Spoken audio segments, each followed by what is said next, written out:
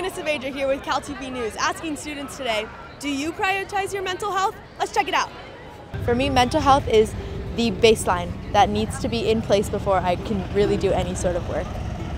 I think I do, especially over schoolwork. Like if I have a lot of work to do and I'm kind of burned out, I normally take a break and go for a walk or go eat something.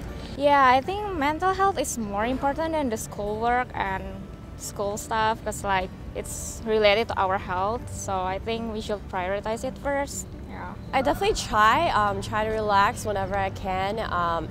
But with the midterms and as the semester gets rolling, I definitely think it's hard to prioritize mental health. I wish I could say that I do, but no, honestly, there's just so much going on in my life, with extracurriculars and school and stuff. I don't prioritize my mental health over it because I don't get enough sleep.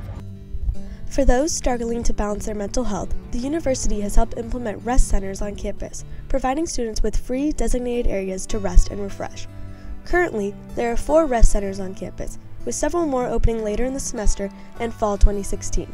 This symbolic gesture demonstrates the university's dedication to the mental health of its students, who continue to voice praise for the centers, exclaiming that they are a step in the right direction towards combating mental health and are extremely beneficial for the student body. I think they're awesome. I think it definitely fit a need that existed on this campus for a lot of students who are commuters, a lot of students who have mental health issues that sometimes just need a space to just be and not have to worry about, the chaos that is very, very prevalent at this school. So it's nice to have some space and some naps on campus.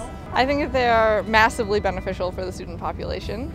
I think getting enough sleep and rest is a really important part of staying mentally healthy, and it's nice to have things on campus that allow you to do that. But I can see that for those who live far away or those who don't have a very suitable place to sleep or a suitable home. Yeah, I think that's a huge step in the right direction for our school and helping to combat mental health, and I'm probably going to use it.